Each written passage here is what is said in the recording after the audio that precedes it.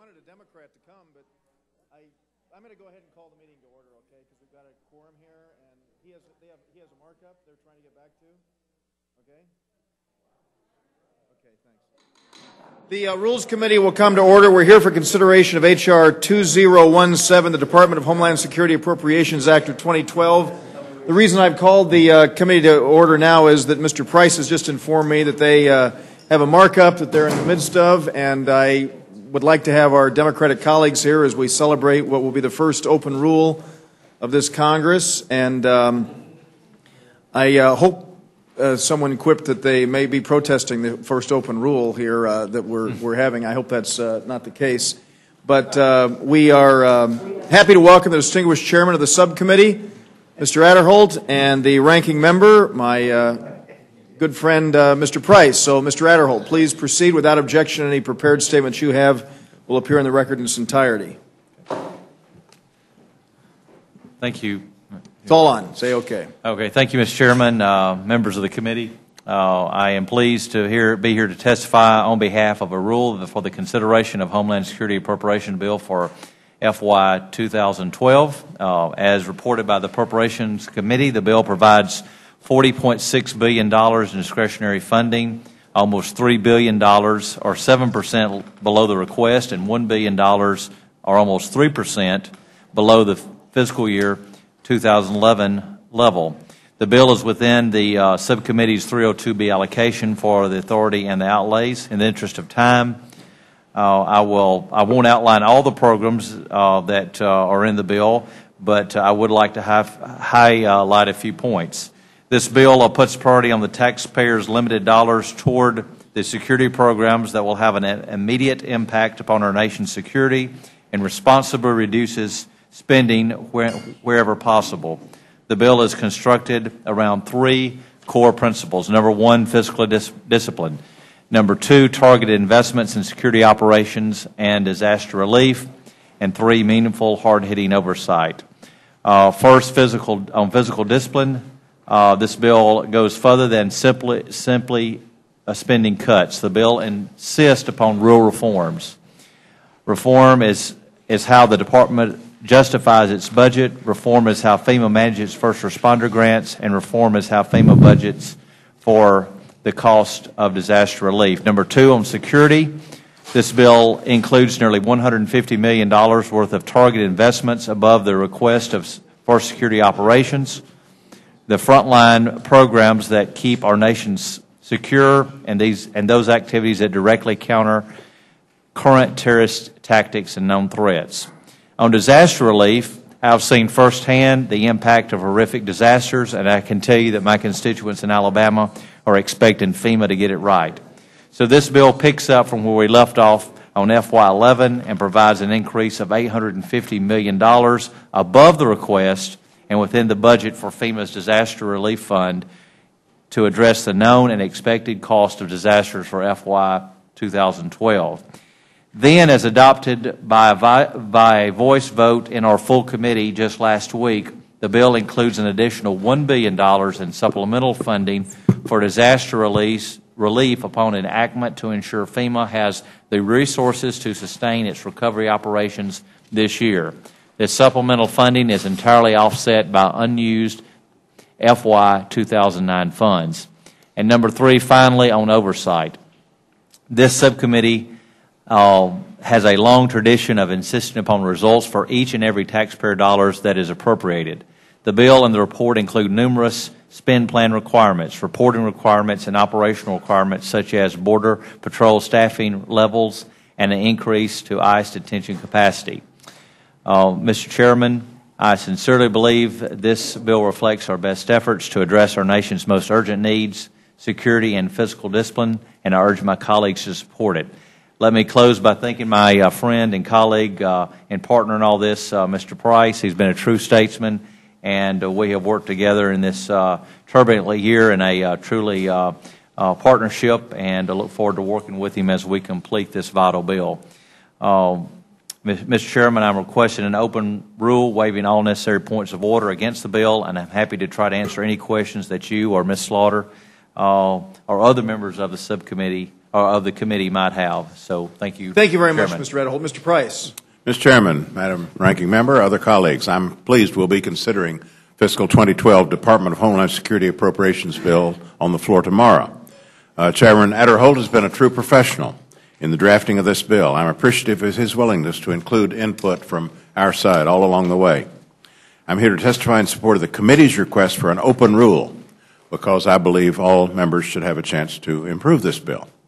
The bill decreases funding for the Department of Homeland Security by 6.8% below the President's request and essentially returns funding back to the 2009 level, which is concerning to a lot of people, including myself.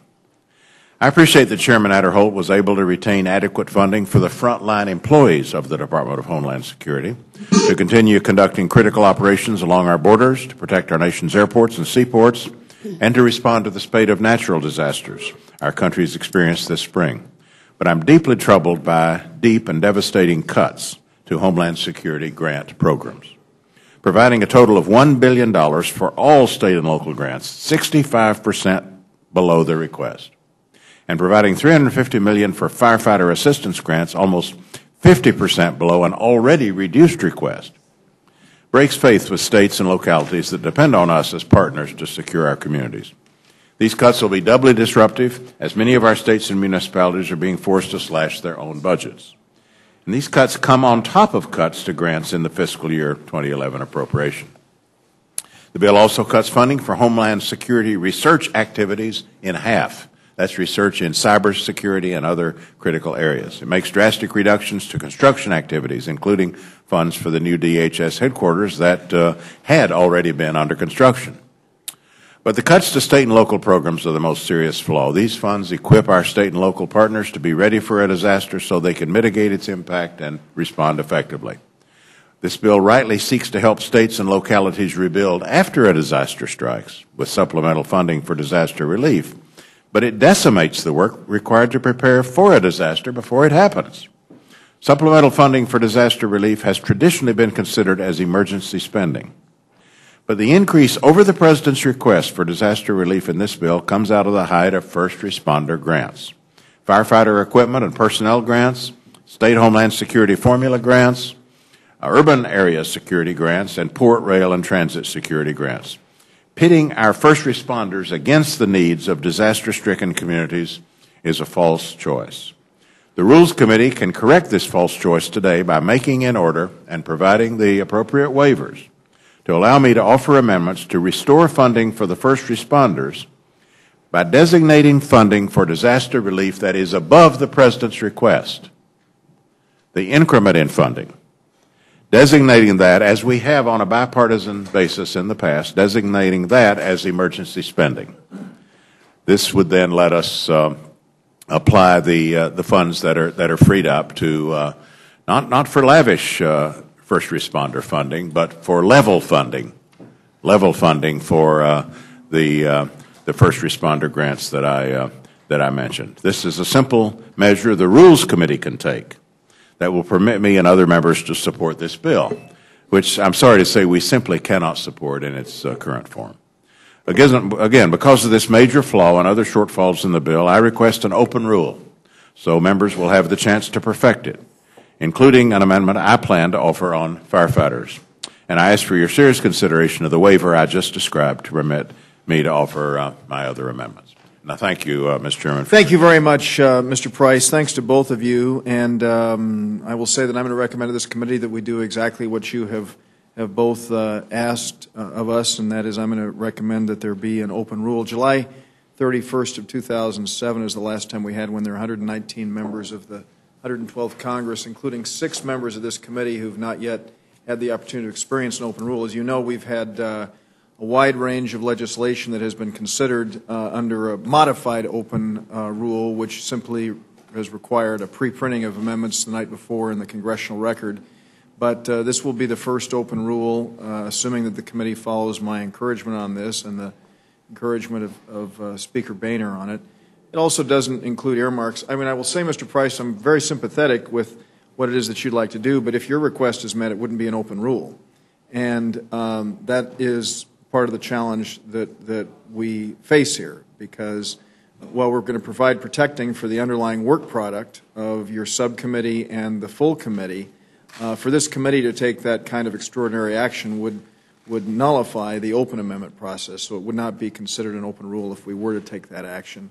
And I think that this is just further evidence of the kinds of very, very tough challenges that we're facing, and I understand that. But I have no questions, and again, appreciate Mr. Chairman, your work together. if I might, on your point, I don't. I'm afraid I don't grasp that. It would reason. require waivers to provide the kind of extraordinary request that you have made, and by virtue of that, this would not be considered an open rule then if we were to do that. It would be going beyond the open rule that we have. Would it be an opener rule? That would be my argument, an opener rule. It would provide waivers consistent with past bipartisan what we're practice. doing, what has been the bipartisan tradition, and that is providing the protection for the bill itself, the work product, I said, of the subcommittee and the full committee that has come forward. And, I mean, as you know, the bill itself is privileged, and you don't need to come to the Rules Committee for consideration of any appropriations bill on the House floor. It means that any item that is within the bill could, in fact, be stricken on points of order that are raised. And so we do provide this protection for the work product of the committee itself, but to do what you're asking is an extraordinary step. And I understand, and you've made a very compelling case about the urgency of this, but I just think it's important to note that we would not be considering the bill under an open amendment process if we were to do that. But I do thank you both again for your very hard work and your diligence and your commitment to dealing with what obviously is one of the most important appropriations items that we address. Mr. Sessions. Thank you, Chairman. Dave, thanks for coming up here and meeting with us. It's probably an unusual thing to hear Rules Committee Chairman say we're going to have an open rule, but I believe that this committee is committed to that. I appreciate you coming up and taking time to let us hear your ideas. Robert, Mr. Adderholt, Chairman, I want to thank you for not only delivering what appears to be a $3 billion cut, but perhaps more importantly, you hearing from the Rules Committee that we appreciate the Appropriations Committee getting this. Your leadership, you finding things that have to be cut, making tough decisions, working with the administration, letting them know how important it is. I did hear Mr. Price very eloquently say it's a kind of a double hit. That states are having to do these same things too. I would note that that's probably true because their state constitutions require them, most of them have balanced budgets. Ours should too. We should be limited in the actions that we take on behalf of the American people. And quite honestly, I'm very pleased with your leadership, your ability to not only represent the committee, but I hope that you will go back and reinforce to other subcommittee chairs that will be before us that I was well received by the Rules Committee. They seemed to be in favor of what we did, and they recognized not only the heavy lifting and the hard work, but we finally, instead of just giving more and more and more, we're now, from the Appropriations Committee, making tough decisions that every member of Congress is going to have to listen to us on, and there will be an open amendment process where if they disagree with what we did, then let the will of the House prevail. But I'm very proud of what you've done, and I hope you'll go back and I'd even go home and tell Mary Elliott tonight what a great job you did. She's been impressed with on behalf of the people of Alabama. Yeah, well, you know, there are some hard decisions to make, but we realize that Homeland Security cannot be one of the committees or subcommittees that's going to be immune from any cuts. So we realize that we have to cut. What we're trying to do is make sure that the cuts that we make are smart and make sure that they overall best interest. I think some of the things that Mr. Price is talking about, they're important to all of us, but considering the situation we're in overall, that's where the cuts, we've got to make cuts somewhere, and we feel like overall that this is probably the least detrimental way to make cuts. So thank you for your kind words. Well, the facts of the case are not very simple, but most of us remember on 9/11 when it happened. You were here. Chairman Dreyer was here. Most members of this committee, at least on to my right, were here. And I remember the conversations that were rather open on a bipartisan basis where we talked about us being hit again. And I think most members of Congress were very concerned about that. I think the administration then, I think the administration now is trying to forthrightly work to avoid that happening. It could happen at any day. We've seen that. But what I would call a peace dividend should come from 10 years' worth of appropriations to where we, at some point, don't cede ground, but rather own ground, and don't have to keep spending a tremendous amount of money, but rather have the confidence and knowledge we're now doing a great job. And now we can see the peace dividend, just as what we talk about overseas with our troops, that we are more efficient. We now know what the target is. We have now got in place not only subject matter experts who can realistically tell us how to make efficiency work, but that the United States Congress can work from a sense of strength rather than fear on this issue. And I think that that strength is embodied in what you have done, and I want to include the gentleman from North Carolina in there because you mentioned his stellar service to the committee on a bipartisan basis, and so I think everybody should get credit for a job well done. I thank the chairman. Thank you, Mr. Chairman. I thank you both. I know how hard both of you work and that you are persons of substance, but I do want to describe an open rule here. Under an open rule, this is for your benefit, Mr. Price, any member may offer an amendment that complies with the standing rules of the House and the Budget Act. Also included in the category of open rules are those special rules referred to as Open Plus, which I mentioned a moment ago. These rules allow the offering of any amendment normally in order under an open rule, plus the consideration of any amendments for which waivers of points of order have been granted by the special rules. So it is possible for us to do that. And I want to thank you very much for doing this. I represent the northernmost border that we have in the country. It's part of New York. And every cent of our money, every bit of it, from Buffalo to Albany, has been taken away by this measure. And I am certainly sympathetic for the areas that are underwater and the devastation of those tornadoes. But we've never, in my memory, paid for disaster money by taking away from someplace else where it's really needed. And I really share your concern. And I don't know if many people remember it or not, but shortly after 9/11, 6 young men were arrested in Lackawanna, New York, an Erie County suburb of Buffalo, for having trained with Al-Qaeda. And a previous Secretary of Homeland Security told me flat out that in his opinion, Buffalo, New York was the most dangerous place in the United States. I don't agree with that. Let me say that to you. This same person gave no money to New York City under the grounds. There was nothing there to protect. So obviously we could not agree on that idea. And we tried very hard to do open borders or shared border management so that we could work with Canadians. And I've always felt if you couldn't work with Canadians, you can't work with anybody. But we certainly do need money. We need to keep our first responders alert. We need to keep them going. And to say that that whole border that borders on Lake Ontario is of no interest to Homeland Security, I must say makes no sense to me. And I will certainly support, Mr. Price, your ability to get the waiver and put these two to let the House vote its will. For us, it was quite a blow to learn that suddenly we'd gone from high dangers, which I thought was an exaggeration, to nothing at all, which is a major exaggeration, that we have no need on that northern border for Homeland Security in effect. So thank you very much. No. Thank you. And let me just say there are problems, big problems with the budget resolution, as we all know, and as subsequent bills are going to demonstrate even more. And so obviously my desire would be for a greater allocation. But I've refrained from proposing that. I've chosen to ask for a waiver that I think is grantable.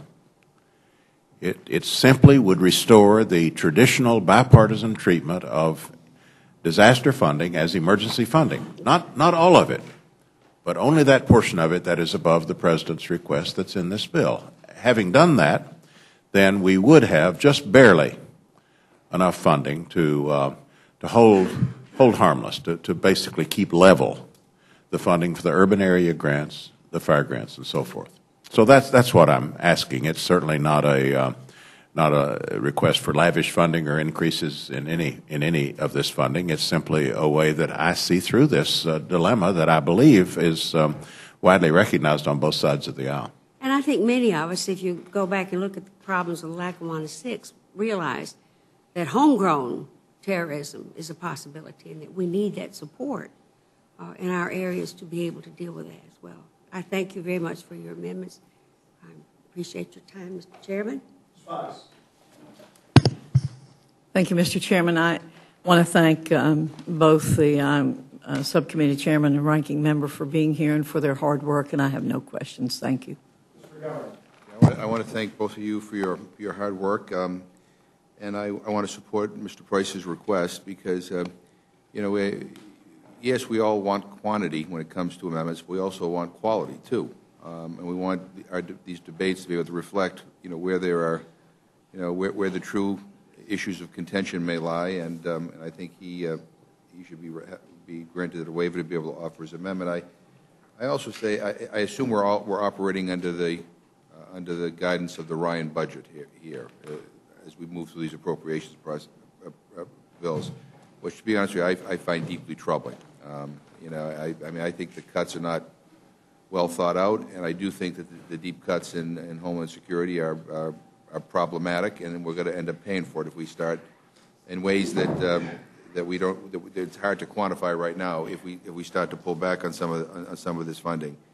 But again, I sound like I bring this up all the time. When people talk about these are tough times, we have to make tough decisions. I remind you that we're borrowing $8.2 billion a month, borrowing to pay for our military operations in Afghanistan. No one's suggesting, I wish they would, that we either pay for that, or get out. Which I think we should get out. But it just bothers me that when it comes to trying to balance the budget, rather than looking there, we look at firefighters. In this case, we look at people who are, quite frankly, who are struggling. And I think there's a better way to do all this. So I strongly object to the Ryan budget, and if that's what this reflects, I think this is bad policy. Thank you. I give back my time. Mr. Bishop. I'd just like to thank you all for doing this. And just a quick perusal of the report that you filed. It seems like you have done an amazing job with limitations that you had and looking forward to the future. So I appreciate your efforts. I think it's always difficult being the first budget before the Rules Committee and the first one to go on the floor, but you'll handle it with aplomb. I yield back. Thank you very much, Mr. Chairman. Mr. Chairman, I ask unanimous consent to offer into the record the statement of administration policy. Without objection, the statement of administration. I won't bother to read it just in the interest of time. Last week, yes, ma'am. I wish we would read just the last paragraph. All right. I think that's important. Thank you. The administration strongly opposes any inclusion of ideological and political provisions that are beyond the scope of funding legislation. Should the Congress continue to include language that is not relevant to a funding debate, the administration will oppose the bill, and the administration looks forward to working with the Congress as the fiscal year appropriation process moves forward. Last week, my good friend from Utah rightly pointed to a provision of our founding in this country that allows that we provide for the common defense. It would seem to me that following that rationale, that we would be prepared to make whatever sacrifices are necessary to provide for the common defense in our country, and not locality by locality or municipality versus this state or that state. And when it comes to the enormous and consequential disasters that people suffer in our country in various forms, floods, fires, earthquakes, winter avalanches, floods. And I would use, Mr. Price, the example of the floods many years ago in North Carolina. It took us a good 7 years here before, and I'm not certain that all of the money was still paid. Our last hurricanes in Florida, we still have not received, and that's quite some time ago, luckily, we still have not received funding. I'm disturbed that as members sent here on both sides of the aisle, that we can't find it within ourselves or to do what's necessary for urban area security initiatives. After 9/11, serving then on the Intelligence Committee, I was among the leaders here in Congress that advocated, or I might add, 9 months before 9/11, I held a town hall meeting discussing the potential for terrorism. Saxby Chambliss and Jane Harmon and I were a part of a committee 9 months before 9/11 again that went abroad discussing this particular matter. When I was a child, I learned that prior planning prevents poor performance, and many of you have used those same 5 Ps. And I can tell you right now that we are teeing up for those who would do us harm. Sitting right here, right now, all they have to do, we don't know, for example, what Russia or China or any country does. We just do so many things so openly until people who would do us harm, all they have to do is just watch television in the Rules Committee or on C-SPAN downstairs or what have you. Here we're going to cut out funding for Las Vegas, which is a target. My home, Miami-Dade, Fort Lauderdale, Palm Beach, Orlando, Tampa, Atlanta, Baltimore, Charlotte, areas that Norfolk, Seattle, that common sense would tell all of us that they are potential targets, and as is any place, for places to do harm. The question that I have for both you gentlemen, and I agree with and echo the sentiments of my colleagues thanking both of you, of the few members in Congress on both sides of the aisle, if I had confidence that I was reducing it to 2, then I would choose either or both of you as exemplars for trying to be bipartisan in difficult times and in difficult financial times. But I've heard estimates that as many as 1,600 firefighters may lose their jobs, and as Mr. McGovern said, it's very hard to quantify these things in advance. And the administration position reflects, I don't know whether it's hyperbole or what, but they reflect that 2,200 firefighters would lose their jobs.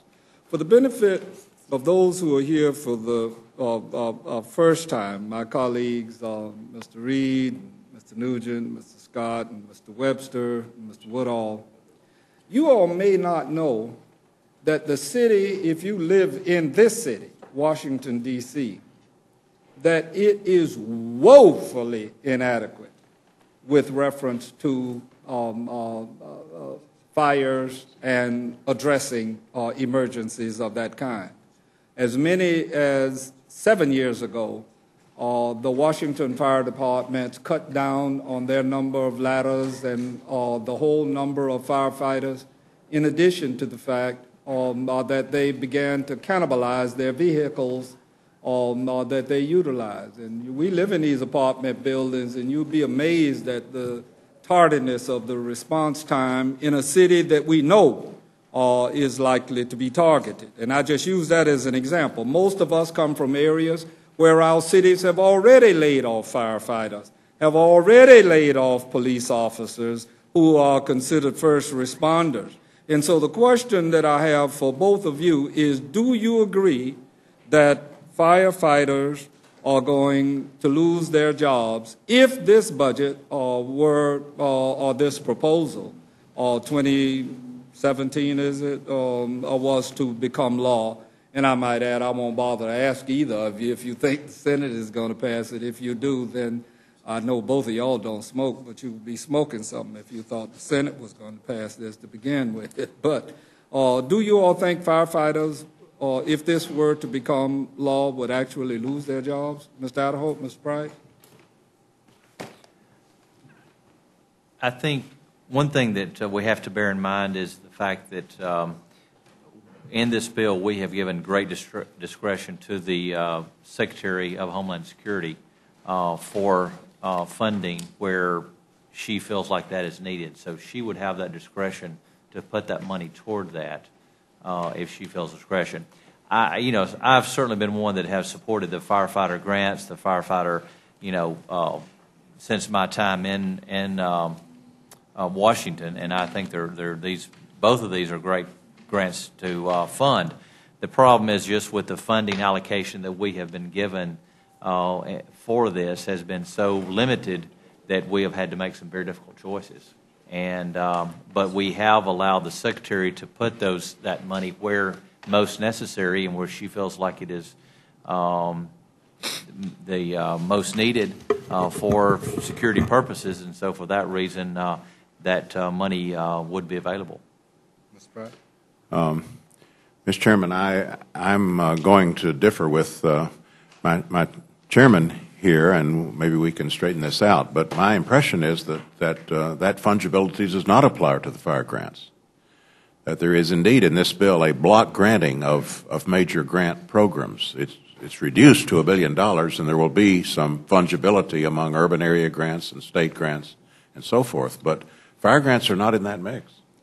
Well, the fire grants have a discrete appropriation, and that appropriation is $350 million, and that is less than half of the current year's funding for fire grants, for personnel and for equipment programs. And indeed, firefighters would lose their jobs. The best estimate that I've seen is 1,600 jobs. The earlier estimate you had, 2,200 jobs, I think applied to H.R. 1, which was, of course, a total wipeout. But the problem is, number one, reduced funding, and number two, reduced flexibility, because this bill would remove the waivers that have enabled the Secretary to use these funds to avoid layoffs and to restore firefighters. Under this bill, we'll revert to the old rules that applied before the budget turned down. Before the budget crisis, which of course is a different set of rules than we should apply when we're actually losing firefighter jobs. So the waivers would be lost under this bill, as well as over half the money. I don't know whether any of you witnessed the gentleman outside with a funny get-up that's yelling outside. He yelled at me and said that I was a pig and that I was the cause of the problems that we have. And I was amused at him. And all I know is this. If we don't attend to helping states and localities before disaster strikes, then it's going to be hell to pay.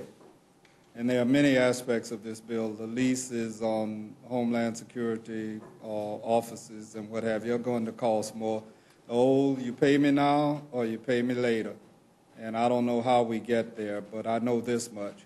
We are beginning to become irrelevant. And I'm going to continue to say that until some Democrats and Republicans step up on both sides of this Congress and begin to pay attention to the fact that we can do this, but we have to do it together, and it's going to be hard and painful. This is wrong, and I have great respect and admiration for my good friend, the chairman of this committee, as well as the ranking member. And they, whatever the allocation, all of that kind of stuff, 10Bs, 3, all of the little numbers and everything, don't add up to us needing the help and us needing to help each other.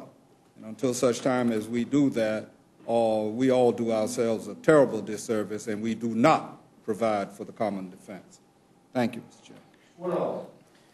Thank you, Mr. Chairman. I thank you, Mr. Adderholt, for having to go first along these lines. I know that had to be tough for the both of you to sort that out. I sit on the Budget Committee, and I actually supported the RSC budget, which, of course, would have been a tough one to come in under. Here we are in a budget that doesn't balance for 3 decades. And we're talking about asking folks to step up and make tough decisions. And this is just the first year of those tough decisions, the easiest year of those tough decisions. I think about my 125 days in Congress, Mr. Adderholt, and I think, I hadn't said yes to anybody yet. I hadn't been an opportunity to say yes. It's all been about no, because when we were borrowing 42 cents out of every dollar before I showed up here, if you're going to get your arms around that, you have to say no more often than you say yes. They tell me we could double income taxes today and balance the budget this year, but we'd be back out of whack next year with double-digit increases in discretionary, with continuing rising in the entitlements. So I can't imagine the challenge of going line by line as you all had to do in your committee and finding that delicate balance. But it means a lot as one of the new guys that for you all to come here and say, and let's make it an open rule and see what we can do to make it better. Even though we've worked our very best to craft this, I know that had historically been a process in the House that you'd bring these bills under an open rule, but clearly that's not always easy to do, and you all have asked to do that, and that means a lot to me. I'll be studying those votes in committee and those line-by-line questions, because I agree with Mr. Hastings. Now's the time for folks to step up. I got asked over the Memorial Day weekend why it is that teachers, firefighters, and policemen are always the first ones to lose their budgets from Washington, D.C., and the answer was because policemen, firefighters, and teachers don't get funded out of Washington, D.C. That's traditionally something that I fund in my neighborhood. I promise you, my city of Lawrenceville is not borrowing 42 cents out of every dollar that it spends. My county of Gwinnett is not borrowing 42 cents out of every dollar that it spends. My state of Georgia is not borrowing 42 cents out of every dollar that it sends. And when we get involved in things that we should not have gotten involved in, clearly somebody depends on every single one of these dollars. And again, I can only imagine the challenges that you all face, because I know you heard from each and every one of those folks who depends on these dollars. But again, associating myself with Mr. Hastings, we have to step up, and you all have stepped up in making this. And I just am, again, as a first-timer, first appropriations bill I've seen, I'm just tremendously proud to be associated with it. And I don't have any questions, Mr. Chairman. Wallace. No questions. Mr. Nugent. No questions. Scott. Webster. Reed. Gentlemen, thank you both very much for being here. We appreciate your hard work and look forward to what I know will be a fascinating, free-flowing debate on the floor. Thank you, Mr. Chairman. That will thank you. conclude the hearing portion for consideration of H.R. 2017. Oh, we are. Okay. Apparently the rule is not quite ready yet, so we're going to recess for just a few minutes. I have no idea how long it's going to take, but I'm just told that we're going to have to recess and wait for the rule to come forward. So the committee stands in recess.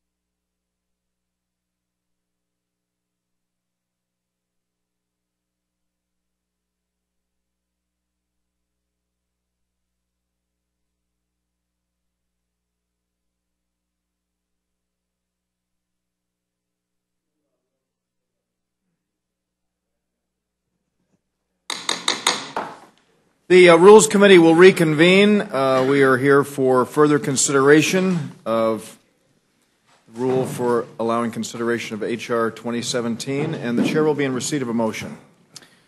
Mr. Chairman, I move the committee grant H.R. 2017, the Department of Homeland Security Appropriations Act 2012, an open rule.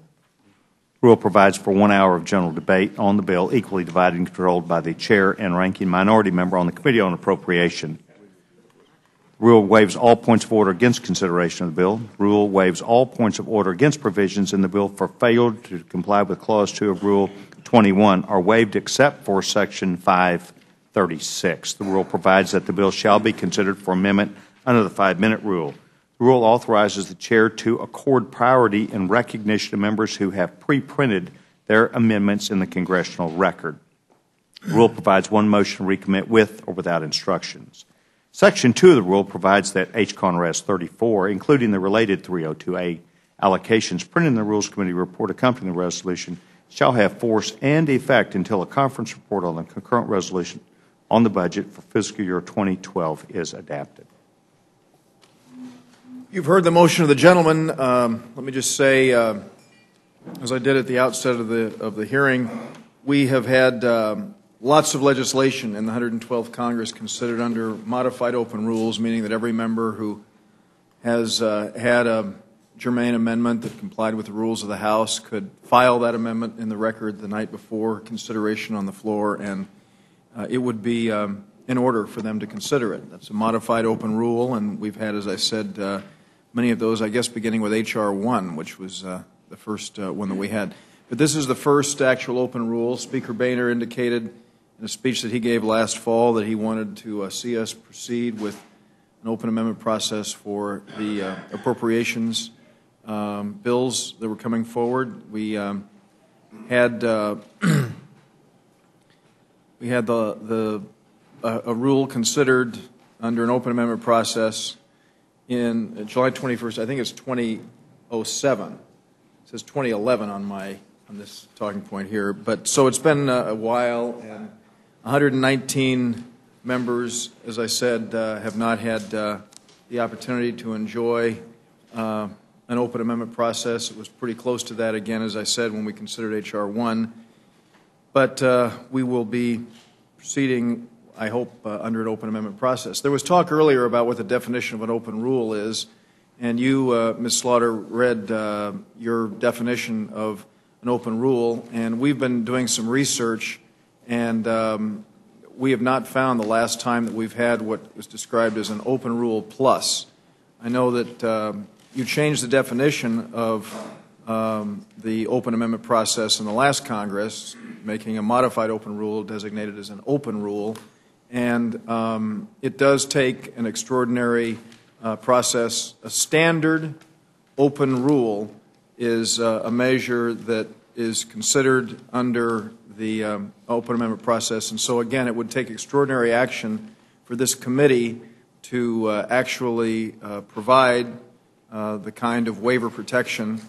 And I know that Mr. Price made a very compelling argument for his amendment, and I've discussed it with him on the House floor, and in the discussion that I just had with him, I indicated that he clearly can offer his amendment. He just needs to find offsets for the spending increases that he is seeking, and I encouraged him to do that. He said he has tried and has been unable to, but his priorities can clearly be established there. So if he believes the proposals that he has are more important than other items within the bill, he can obviously offer that amendment under the open amendment process. So are there any amendments to the rule? Well, Mr. Chairman, if I may, I'd like Surely. to tell you that I was reading earlier from the Survey of Activities of the House Committee on Rules, the 109th Congress, Report Committee on Rules that you signed, and I marked the spot for you. Is this a gift that It's a gift. providing me? Okay. So is this something you want me to read right But now? I would also, not at all, just read it at your leisure. I just know you'll want to remember it. Well, so okay. Let me just ask. I thank you for that, and I will read it. I look forward to reading it. But are you saying that it does not take an extraordinary action under the open amendment process to provide waivers for a particular amendment that is beyond the underlying legislation that's before us? It quite clearly says here that a member can offer it and can get a waiver. Yeah, this Still be committee has to, considered. no, okay, Well, so you just said, one, but so well, you've as just you- said, so you've just Well, confirmed excuse exactly me. what I've said. No, what you And that said. is that you're asking that we provide extraordinary protection for a proposal Yeah. that the gentleman obviously offered, I assume, at the subcommittee and at the full committee level. I don't know that. Well, But I mean, I do assume that he know- did because he's established his priorities. Well, Anyway, if I we, could reclaim my time, just, I mean, what I do know is it says I don't know quite that you clearly were in here- recognized. What you said was that, well, I believe did you call for amendments? well, I called for discussion. And I will do, okay, we're discussing. All right. That what we read here today and what we said here today and what you said to Mr. Price, I think this contradicts that if Mr. Price were to be given a waiver, that it would negate the open. Well, I never said that process. I never said that Mr. Price could not be given a waiver. What I said is, under the standard, Negate the open rule. can you tell me the last time that we had a bill that actually had an appropriation measure come forward that considered under an open amendment process that provided a waiver for an extraordinary amendment beyond that? No, but we'll find it. Well, we've been looking, and to our knowledge, we haven't been able to find one. So, are there I amendments? do have an General? amendment, yes. Chairwoman Lucero. I move the committee make an order separately and provide any necessary waivers. For amendment number 1, offered by the gentleman from North Carolina, Mr. Price, which would increase by $460 million, the amount of funded provided in the bill for firefighter assistance, bringing it up to the FY 2011 level, offset by designating as an emergency requirement $460 million provided for the Disaster Relief Fund. And amendment number 2, also offered by Mr. Price, would increase by $850 million the amount of funded provided for FEMA, state, and local grant programs, offset by designating as an emergency requirement all funds provided above the President's budget request for the Disaster Relief Fund. And I just want to make one comment. What we're doing on the 302B allocations here, I understand with the Ryan budget. Yes. Let me just say that one of the things that we are doing in this is the standard procedure that has existed in the past. It includes a provision establishing budget enforcement rules until the Congress adopts a permanent budget resolution. That's both houses of Congress for fiscal year 2012. It uses the numbers of the House-passed budget resolution until there's a conference report that will establish the new levels. And because the Rules Committee had to correct the language reported by the Budget Committee prior to consideration of the budget resolution, 302A levels that normally would have been carried in the Budget Committee report need to be revised and are carried in the Rules Committee report. These numbers reflect, as the gentleman has correctly said, the House-passed budget resolution. The chair of the Budget Committee is also given technical authority to revise the allocations to reflect enactment of the 2011 continuing resolution. And finally, the provision extends the authority regarding emergency designations contained in HRES 5 as adopted by the House for fiscal year 2011 items. I mention it just because we've already voted on it once, and there's been a pretty sound repudiation of it, parts of it anyway, and I just was surprised you wanted to vote for it again. But, yes, I will. I'm clear. So we're operating under the assumption that the Ryan budget is in place, including, I would assume, the Medicare provision that's in the Ryan budget. Which is the standard procedure for consideration of these measures. There's there. We know that the Medicare provisions and the cutbacks would be assumed by passing this rule. Thank you. Well, I don't know that there are any cutbacks in Medicare. I mean, it's my understanding that the budget ending actually Medicare, saves. as you know it, yeah. I understand that the proposal that we have saves Medicare. Turns into a voucher system. Yeah. Thank you. All right, well, I've already read my. You've heard the amendment of the gentlewoman. I think we've pretty well exhausted our discussion on this. Mr. Webster. I just had a question, Mr. Chair. If the Ryan budget, no, I'll say yes, it does. It spends all the cash available, plus it takes some borrowed money. So if we spend above that budget limit that we set in this committee by passing that budget and then it was set by the floor, that we could assume that all the extra monies is borrowed, all of it. It's not the 42 cents on a dollar. This is 100% borrowed money if we were to vote on it. So it'd be like an employer taking a credit card and paying his employees for an entire year on a credit card. Is that correct? The gentleman's absolutely right. think that we've made some tough decisions, and the House has passed this budget resolution, and it's, in fact, the guide that we're going to be using as we proceed with the appropriations process. Well, we thank you. Vote occurs on the Slaughter Amendment. Those in favor will say aye. Aye. Those no, pay the chair the rules have it. Roll call, Clerk, please. call the roll. Mr. Sessions? No. Mr. Sessions, no. Ms. Fox? No. Ms. Fox, no. Mr. Bishop? No. Mr. Bishop, no. Mr. Woodall? No. Mr. Woodall, no. Mr. Nugent? No. Mr. Nugent, no. Mr. Scott? No. Mr. Scott, no. Mr. Webster? No. Mr. Webster, no. Mr. Reed? No. Mr. Reed, no. Ms. Slaughter? Aye. Ms. Slaughter, aye. Mr. McGovern? Aye. Mr. McGovern, aye. Mr. Hastings? Aye. Mr. Hastings, aye. Mr. Polis? Mr. Chairman? No. Clerk, report the total. 3 yeas, 9 nays. And the motion is not agreed to. Are there further amendments? Not, the vote occurs on the motion of the gentleman from Dallas. Those in favor will say aye. Those opposed, no. No. The ayes have it. Roll call, please. Clerk, call the roll on the open rule. Mr. Sessions? Aye. Mr. Sessions, aye. Ms. Fox? Aye. Ms. Fox, aye. Mr. Bishop? Mr. Bishop, aye. Mr. Woodall? Aye. Mr. Woodall, aye. Mr. Nugent? Aye. Mr. Nugent, aye. Mr. Scott? Aye. Mr. Scott, aye. Mr. Webster? Mr. Webster, aye. Mr. Reed? Aye. Mr. Reed, aye. Ms. Slaughter? No. Ms. Slaughter, no. Mr. McGovern? Mr. McGovern, no. Mr. Hastings? No. Mr. Hastings, no. Mr. Polis? Mr. Chairman? Aye. Clerk, report the total. 9 ayes, 3 noes. And the motion is agreed to, and the newest member of this committee, Mr. Reed, will be managing for the majority. And Mr. Polis. And Mr. Polis for the minority. We'll look forward to an interesting debate on this rule.